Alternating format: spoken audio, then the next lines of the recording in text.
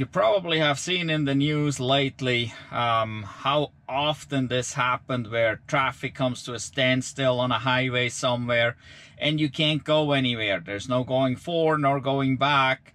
People even had to abandon their cars in some places. But did you ever wonder how long an electric car would last in such a situation? How long could you stay in there and keep the heat going? Well, that is what I'm going to put to the test today.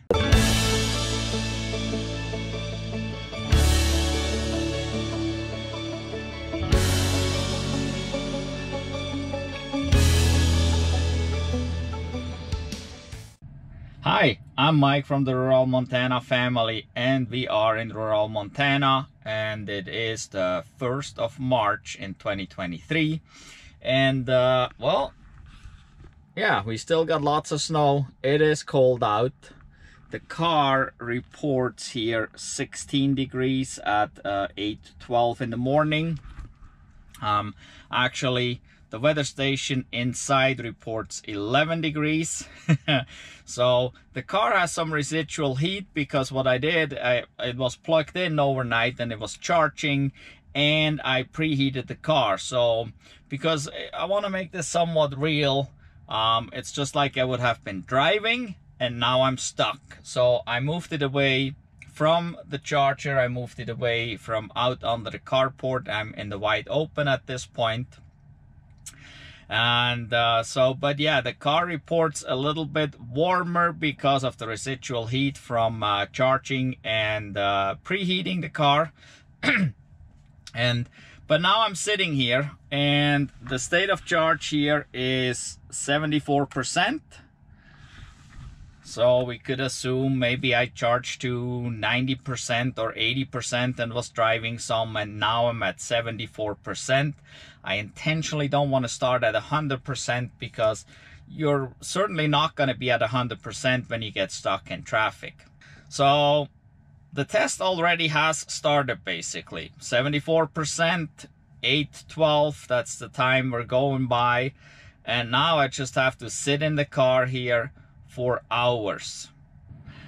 And I want to keep this somewhat real. So what I'm gonna do right now, the car is actually in park, but I'm gonna switch it to drive, because when you first get into the traffic and you slow down and eventually come to a stop, you probably would be in drive. And I have hold enabled in my car. It's on single pedal driving.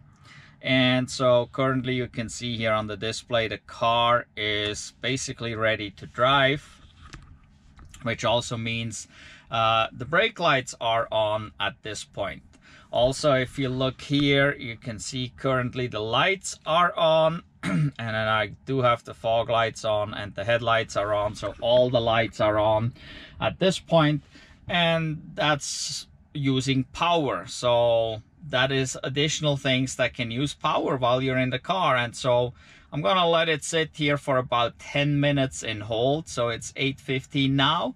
I'm gonna go till about 8:25, and then I'll put it in park, because yeah, just assuming I came to a standstill in traffic, I probably would be sitting here without putting it into park. The headlights would be on, the brake lights would be on, all this cool stuff. So this is all using power, and that is basically real life. Also, you probably have a cell phone with you. My cell phone is down here on the charger right there. This is a wireless charging pad. And so yeah, you're probably charging your cell phone as well. And most likely, depending on the car you're in, you may just have the radio going and you'll be playing on your phone or something. Here in the Tesla, we have the advantage of being able to go online on the main screen here. And we can also watch YouTube videos or Netflix in the car, so that is pretty cool. So I will do that as I'm sitting in here, because, well, obviously it's boring to sit in traffic, right? And yeah, it's just a matter of sitting here for the next few hours and entertaining myself as if I would be stuck out there. And I'm gonna do this, I don't know, 3 hours probably, I guess. And just to see how much energy this car is using to stay warm while I'm doing regular stuff, and then we can average that out to get an idea of how long you in your car could last, because this is probably kind of somewhat the extreme here. This is a 2018 Tesla Model 3, so this has a PTC heater, resistive type heat, not the heat pump. So this is not as energy efficient for heating as the heat pump. So this is kind of gonna be worst scenario in regards to power consumption, because the heater uses a lot of power. I'm gonna use the electronics in here. I make sure my cell phone is charged. Yeah, so most likely your car will be no worse than this one. I mean, if the temperature is lower, obviously there may be more heat required, but this is not an uncommon temperature. We're below freezing. It will warm up a little bit here in the next couple hours, obviously. I don't know if the sun's gonna come out. It's pretty cloudy today. If the sun comes out, we actually will have some solar heat gain here in the cabin, which means the cabin will warm up. The heater will have to work a little bit less, but we'll see just how this goes. But for now, yep, I'm sitting here and it's 8:18 now. We're still at 74%. And yeah, what the heck would I do? I'm just waiting for traffic to move. So one thing you want to do regardless if you're driving in a car, I mean, bring water. So I always have water with me, no matter what. Doesn't really matter how far I go, because you could have a breakdown or something could be happening. Even if I just go 5 or 10 miles, I could be stuck. And so always bring water regardless. Have water with you. I always bring a water bottle with me in case something happens. I do at least have water, because many people, they don't do that. They think, oh, I go to the gas station there and get my coffee, or I go to the grocery store and pick something up real quick. Well, you can't if you're stuck. So bring it from home. Always carry some water with you in the car. Also today I'm just dressed in a hoodie and sweats, not very heavy. In general, when I'm out on the road in the wintertime, I'm dressed a little bit better, or at least have other clothes with me. So I have no jacket in here, I have no gloves, I have no hat today, nothing in the car at this point, but I'm sitting right here in front of the house, so it's not really that important. But usually when I'm on the road in the wintertime, I will bring hat, gloves, jacket, and obviously depending on how cold it is on the outside, I may actually wear long johns, long underwear, right? Maybe even have a second layer with me that I'm not necessarily wearing, but have it with me. Also on longer trips, in general, I bring a blanket. A blanket can be very helpful, so you can maybe turn down the heat a little bit and cover yourself under a blanket to save a little energy. It can come in handy if you maybe need to help somebody else that has an issue while you're stuck in traffic or somewhere. So a blanket is always great to have in the car. So on long trips, we definitely also bring a blanket. You may want to consider having some snacks with you. You don't need to bring a huge something with you, but you know, have a couple energy bars or whatever, Snickers snack bars, something that you know, maybe something that can provide you some energy and give you a little bit of something in your stomach so you're not really dying from hunger. You won't be literally dying from hunger because you can easily go a couple weeks without food. You just can't go without water. So definitely bring water, maybe have a couple snacks with you. That's what we in general do, like especially if we go on a road trip, we bring snacks with us, and so we can snack if we really get hungry so we don't have to stop, or in case something happens, we have some snacks with us if we're forced to stop and can't go anywhere. Another thing is, you may have to go to the bathroom while you're stuck, and that's a little more difficult, especially if there's cars in front of you, cars behind you, cars everywhere. It's maybe extremely cold out, maybe like blizzard conditions outside. So going to the bathroom can be very difficult.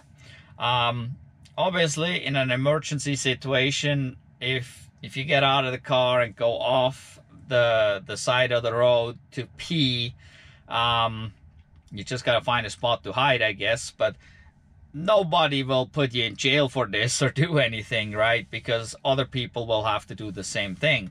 But it's always good to have toilet paper with you or wipes. So we in general have like about a half a roll of toilet paper in every car. That's always in there, just in case. And if we're going on road trips, usually we bring along some wipes as well. These wipes can not just come in handy to clean down below, they can come in handy to clean other messes as well. So consider that. There's always stuff you should bring if you know, if you're out in conditions like this here, at temperatures like that. Now it shows 17 degrees here, but we're sitting, so the temperature is actually a little bit lower out there. But you want to have certain supplies with you. Many of the people that got stuck lately, they said, well, we didn't have anything to drink, we didn't have any food, we didn't have. Well, oh, all right, look at this. The car just shifted itself into park after about 10 minutes. Okay, the lights are still on, we can see there. So, but the brake lights are now off. So I've been sitting in traffic already 10 minutes. But anyway, yes, people always say, oh, we didn't have. Well, whose fault is that? Well, it's their own fault, okay? So make sure you have basics with you when you're stuck in traffic. Even if you're only going for a short drive, make sure you have at least the very basics with you.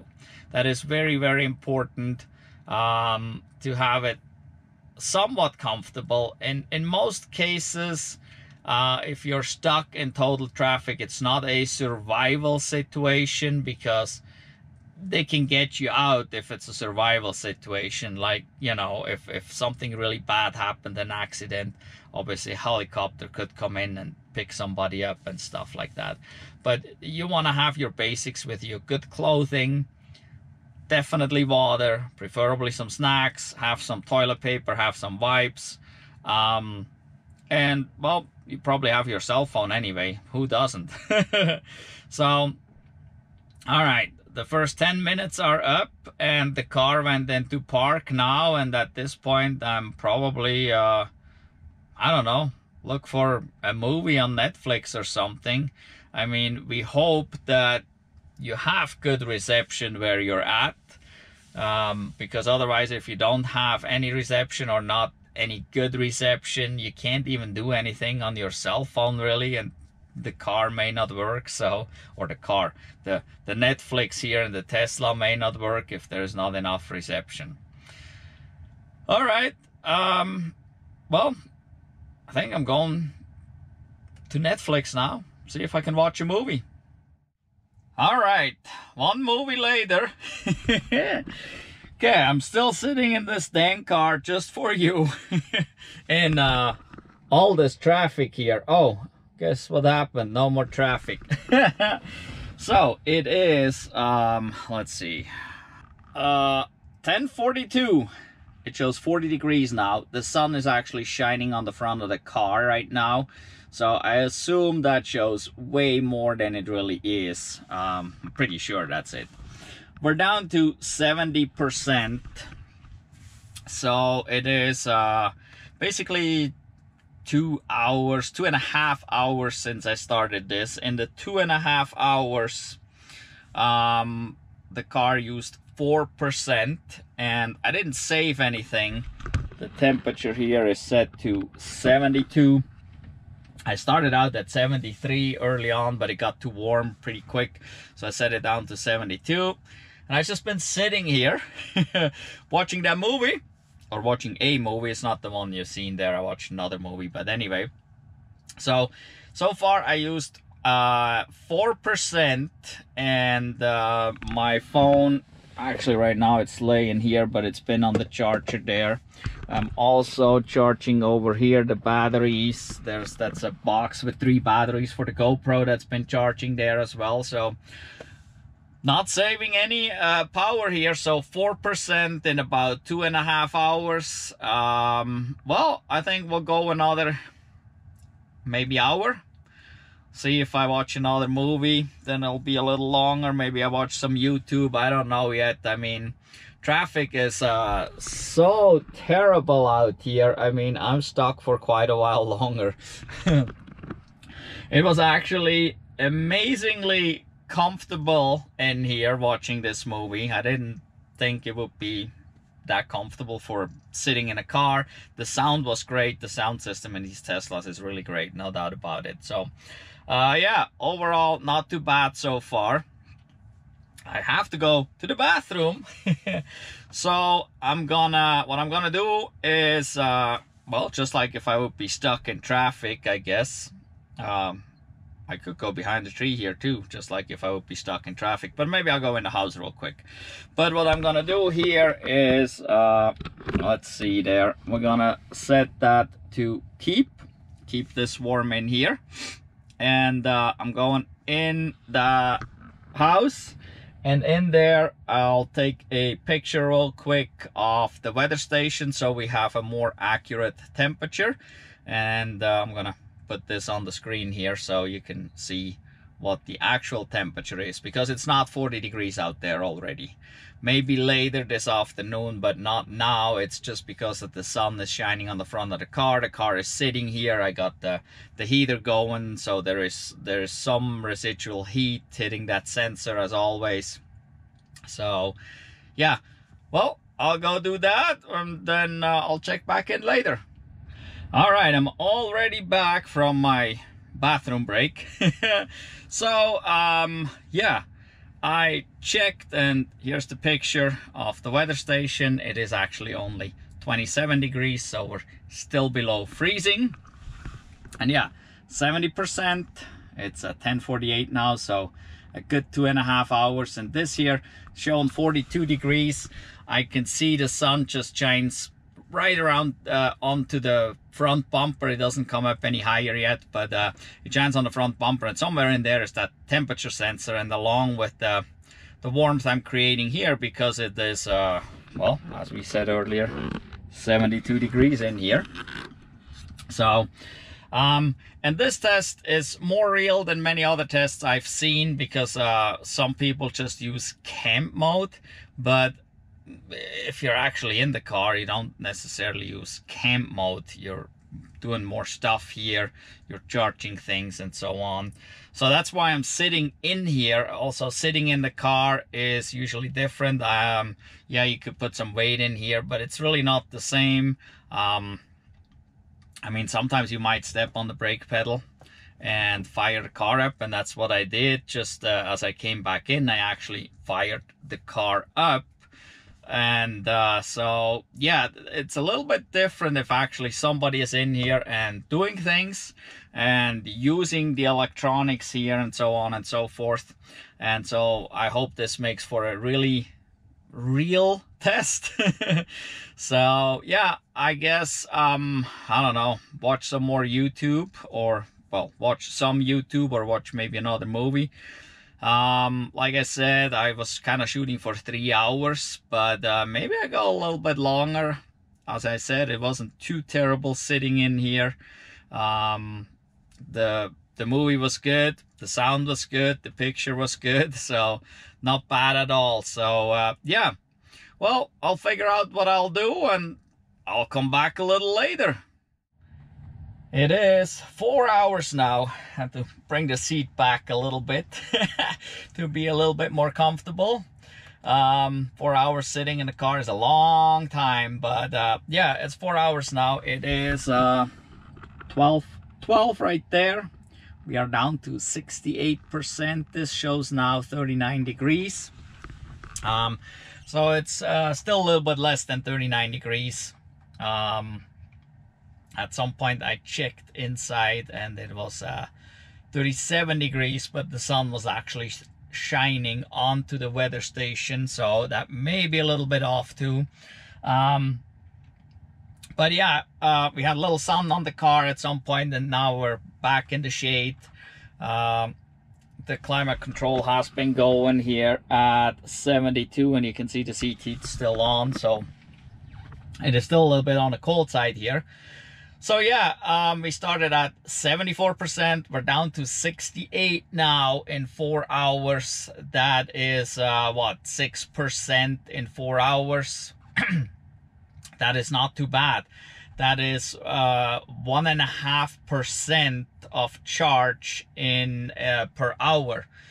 So I could sit here for a long time at 1.5%. I mean, that would easily go 50 hours sitting here and using the entertainment in here. And still, yes, I have my phone on the charge here, and here that the battery box is still plugged in as well. So yeah, I mean, if you get stuck in traffic, let's say at a 30% charge and you're using 1.5% per hour, I mean, heck, if you're stuck 10 hours, then you're still at 15%. So there's still 15% left to drive somewhere. That can still get you 30 miles possibly. So you're really not gonna be stuck faster than with a internal combustion engine car. So I mean, it all depends on how much charge you have. But if you get stuck with an internal combustion engine car, it also depends on how much fuel you have in the tank. And many people quite frequently don't have much left. Like if they live out here and they need to drive to town to work, let's say, and they would fill up fuel in town that day, so they may only have an eighth of a quarter of a tank or an eighth of a tank, and barely could make it to town. If they get stuck, I mean, they could run out real easy, right? So the same thing is for us here. If we get stuck, we could run out, but not usually real easy because we filled up at home. So we usually charge to 75%, pretty much all year round. In the winter time, we use a little bit more. In the summertime, we use a little bit less. But with that 75%, we can easily make it to town and back and still have about 35 or 40% left when we come home.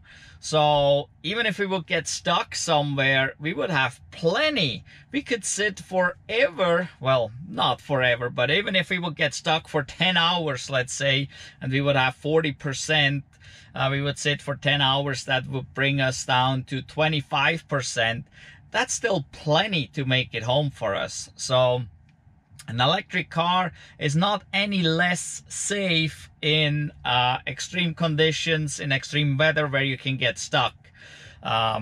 Yes, if you would have a car with a full tank of gas, that car potentially could last longer idling there, but maybe not. There's also other issues when you idle cars forever and ever and ever. There's potential other issues, and an engine could actually fail to run, and then you would be cold. While here we're literally only running the heater, so, well, except for the entertainment. So yeah, I think this can show that EVs are just fine. If you get stuck out there, just make sure you have a little spare gas. Just like if you would drive a internal combustion engine vehicle. Out here, we always made sure we have enough fuel in there to get for and back and really don't run on fumes. And we do the same thing with an electric car. We bring a few items with us because there's a potential of getting stuck in the weather. And that potential nowadays seems to be everywhere, as there has been snowfall just here a few days ago along the west coast in Portland, and even down to Los Angeles. So, and in many places, cars got stuck and were actually abandoned. So make sure you bring a few emergency supplies with you, the ones I mentioned in the beginning, and make sure you have a few extra percent of charge. So now we know about 1.5% of charge per hour here. And this is based on this battery here. And this battery is a 75 kilowatt hour battery. So 1.5% is roughly 1 kilowatt per hour that has been used. So if you have a like a Chevy Bolt with a 66 kilowatt hour battery and you would use 1 kilowatt an hour, obviously from full to empty it would be 66 hours basically. But let's say you're at 50%, so you would have 33 kilowatt hours available if you use 1 per hour. If you go 15 hours, that still leaves 18 kilowatt hours left. And 18 kilowatt hours is quite a bit. If you're going, let's go really low, and you're only going 2 miles per kilowatt hour. That is extremely low. Even here, we're always at about 2.5 to 2.9 in the wintertime. So let's say at 18 kilowatt hours, you can only go 2 times 2 miles per kilowatt hour. So that would be still 36 miles you could go. So for us, that would be an easy drive to town or an easy drive home. So it would not be an issue, and we could charge in town and we could charge at home. So really not a problem at all. So I hope you enjoyed this video. Please give us a thumbs up for this video. If you haven't done so yet, please subscribe to our channel. Hit the notification bell so you don't miss out on any of the future videos. But also go back and check out all our older videos from the last couple years. We have lots of cool stuff about wintertime driving, summertime driving, EVs in general. There is still, even if a video is a year or two old, it's still relevant. It still has great information in it. So if you haven't been following the channel for very long, please go back and check out those videos as well. Also, go down below in the description and click the link to our Redbubble store. We got some merch there. Maybe you'll find something you'd like. In any event, thank you for watching. Goodbye. Well, if you're still around, since the movie wasn't done at 12, whatever, 15 or what it was, I finished the movie now. I spent another hour in the car. It is now 1:14. We are at 66% here. It shows 39 degrees. The sun is shining on the car right now. It's pretty warm in here actually. But at some point it was a little cooler, and I actually turned it up to 74. Now it's quite warm. So, but yeah, so I spent another hour in here. We're now down to 66. So that means 8% in what, 5 hours? So you can make your calculations, but yeah, I could spend the rest of the day in here, no problem, without getting cold and still being entertained due to this thing here. That is pretty cool. So yeah, just a little update at the very end here.